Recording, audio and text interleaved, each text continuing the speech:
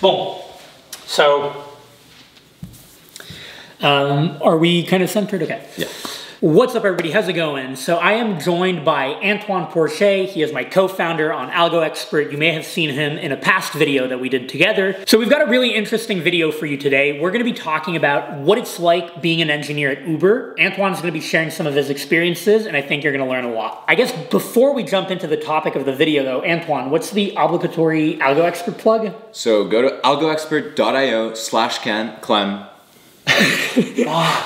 So go to algoexpert.io/Clem for discount on the platform. He's doing the theatrical cinematic voice. I had to. He didn't do it really well. But seriously, check out algoexpert.io. It's the best platform to prepare for coding interviews. So Antoine, why don't you start by telling us what you were at Uber, how long you were there? Yeah, sure. So I was at Uber for 2 years, and I was in the infrastructure team, or the organization, and specifically on the cluster management team. So we were managing very large clusters of thousands of machines and the software that was running on them. And you were a software engineer, but who happened to work in infra. Exactly, yeah. Okay, which is interesting because both when I was at Google and at Facebook, I was more of a product engineer. So I was working on actual products, either externally facing or internal tools products. And I was working on the front end, not really the infrastructure. Yeah. So I was working definitely more on only internal products, right? Like everything that I did, all of the kind of APIs that I created or wrote, or all the tools that I helped build were only of use to other Uber engineers. Okay, and you were working primarily in what language? Go, for the most part. Okay. Interesting. For me, it was always JavaScript, TypeScript.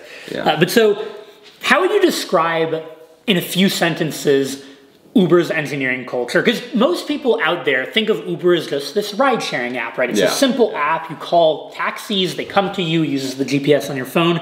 But there's a lot of engineering at Uber. Yeah, I think there's 3,000 engineers at Uber now. It's a lot.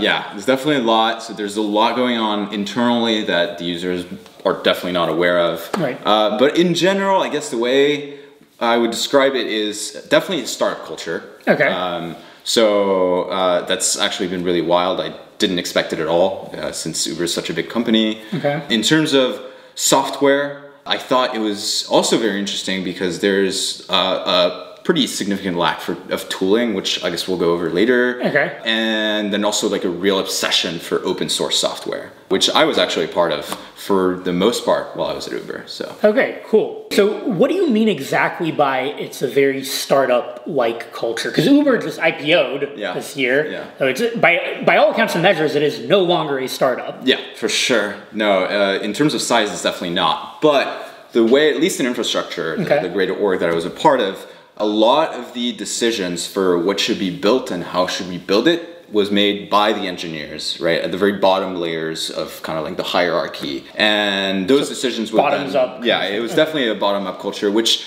I thought was actually amazing. It made me feel very empowered, and I felt like I had a lot of choice as to what I wanted to work on and how I was going to be doing things. Obviously, you need some kind of consensus, but it was usually among engineers, which I felt was really great for my personal growth. Do you feel like there were a lot of different roles, like PMs, for instance, product managers, sort of coming in and giving a lot of guidance, or no? So for the 2 years I was at Uber, I don't think I interacted with a product manager a single time. That's interesting. So yeah, whereas I was in a startup actually before Uber, and I interacted with PMs very, very frequently. So it's kind of like a reversal that I didn't expect. And the reason I say that it's interesting is because, especially at Google, product managers are everywhere, including in infrastructure, in cloud. I was in cloud, so in cloud there's a lot of PM. Do you think that this startup mentality of it sounds like people are moving a lot of very fast, a lot of engineering decisions, does it have? It obviously has benefits. Yeah. Fast, right? Yeah. Does it have downsides? So I think so. So the benefits, one of the key benefits I think of not having too much bureaucracy around what gets built is, as you said, you can just move really quickly, but you do tend to take on a lot of technical debt. And in the early 2010s, Uber went from nothing to being basically like a verb. Even in 2015, it started being a verb. And which, by the way, is super impressive if you take a pause and think about that. the name of a company becomes a verb, like you're going to Uber somewhere. That's an impressive accomplishment for a company. Yeah. And they did that within 5 years. And the way that was done is the engineers kind of had free reign. They could build what they needed to build to move the product forward. So it's great for growth, but now there are lots of systems that are kind of going unmaintained, things that weren't necessarily thought through the way that things are thought through, say, at Google, because you have like an engineering board of 30 people and PMs like reviewing every design decision that gets made. Right. Yeah. So you're saying that basically decisions that were made back in the day in the interest of moving fast and in the interest of solving maybe like temporary problems or problems at the time weren't necessarily thought out properly and now are... Or, you know, it was a conscious decision, a conscious compromise that was made where we can build a really robust and really, really scalable system, but we just don't have the time to do it. And so the choice was made in a lot of different ways in the early 2010s to do things that would just benefit the business right now. And by the way, I always like to make these little comparisons to AlgoExpert, even though AlgoExpert is nowhere near the scale of Uber, for instance. But it's interesting because we are feeling similar things right now where we are making decisions as we're adding features and content and support on the platform. And sometimes we make conscious decisions to compromise on the way something is designed because we want to move fast right now, but we know that this might cost us later on. Yeah. It's just worth it from a business point of view. Yeah, that's the bet that Uber made. And I think it's worked out splendidly for them, honestly. But the interesting thing is, on the flip side, you said that Uber has a big focus on open source and on trying to be an industry leader in tech, which is kind of, in some sense, it goes against the whole like cutting corners. Yeah, totally agree. And I don't think that was the mentality like in the early 2010s. Like things were definitely not open. Like it wasn't open source bonanza back then, like it is right now. But since I want to say like 2015, and I've definitely been part of that wave, a lot of the in-house technologies that have worked, right? The ones that haven't worked, the ones that are being replaced, but the ones that have worked, the engineers that have been working on them for a while obviously want to be able to open source and offer this to the community because honestly it's good for Uber, right? Like if, you know, someone at any random company uses an open source technology that was offered by Uber, it gives brand recognition, especially among engineers. And you know, what this reminds me of is companies like Google and Facebook do that a lot, right? Or even Netflix, for instance, Amazon, they try to come out with these open source technologies and you wonder, why are they doing that? It's free, they're not really getting anything from it, but they can present themselves as industry leaders in a specific domain, and it actually ends up, you know, rewarding them. An example is, you know, front-end frameworks like React and Angular.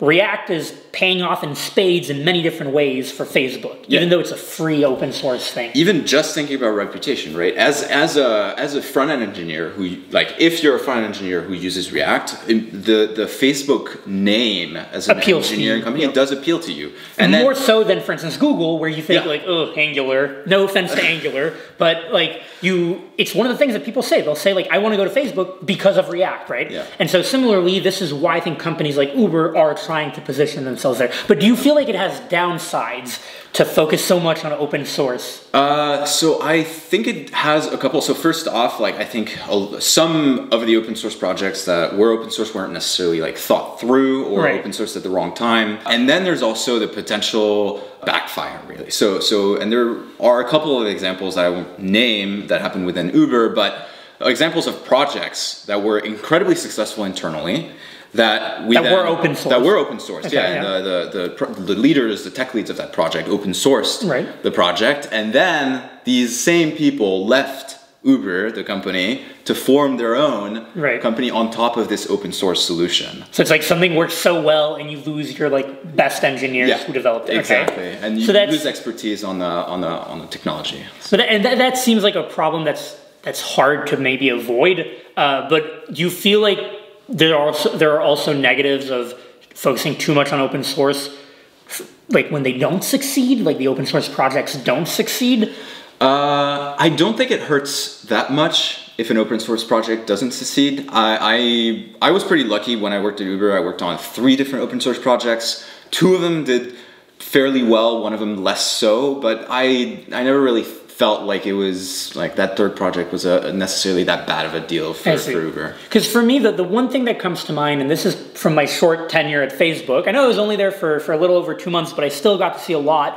Facebook has an impressive amount of internal tooling for especially IDEs, like IDE support on Atom, on VS Code.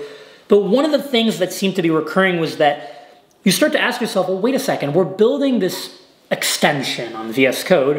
Microsoft is also doing that. Netflix is also doing that. You know, Company X is also doing that. And then you start to think like, okay, well, is it worth it? We're just repeating the same stuff. Yeah. But it's exciting for the engineers, right? It is exciting for the engineers. So here's actually what happened with the first project that I worked on at Uber. About halfway through the migration, so we were migrating a whole bunch of code essentially to use our new kind of tool. It's called Mihailescu. It's on GitHub if you want to look it up. And we use it on AlgoExpert backend. We do use it on the AlgoExpert backend. But so we were like halfway through the migration at Uber, so a lot of things were using it, and Google came out and open sourced their own version. Actually, before we had open sourced ours. It was still only internal. We planned on open sourcing it, but Google open sourced theirs, and we were like, oh no, we're doing exactly the same thing, but we couldn't use them because we had more features than they did back then. It's basically feature parity now. But so that definitely crosses your mind as an engineer. It's like, why am I rewriting something that's already there? But a lot of the time it's slightly more complicated because time kind of like and I think this is it's just a good example of difficult things that happen at these companies. Because on the one hand, like we said, you want to be at the forefront of technology. You want to have an engineering culture that appeals to people who might be attracted by this kind of stuff. But on the other hand, sometimes it's like, okay, this doesn't have much value to the business. Or maybe it does, but it's too far out, right? Or it's too unclear. It sounds like Uber was an interesting company, a really interesting one. I learned a lot. And it seems like it's on its way to really establishing itself as a big tech company, a la Facebook, Google. I hope so. I do think the product is just amazing. It was definitely like needed in the world. Like I don't know from a product point of view. I don't know what I would be doing without Uber. Honestly, just going to and from the airport. It's super helpful. So yeah, I definitely hope they succeed. Very cool. Well, this was super interesting to hear about Uber's engineering culture. It seems like there are definitely similarities, but also differences between, say, Uber and Google or Facebook. I hope you all found this informative. And smash the like button if you did. Subscribe to the channel if you haven't already. At least do so for Antoine, if not for me. And we'll see you in the next video.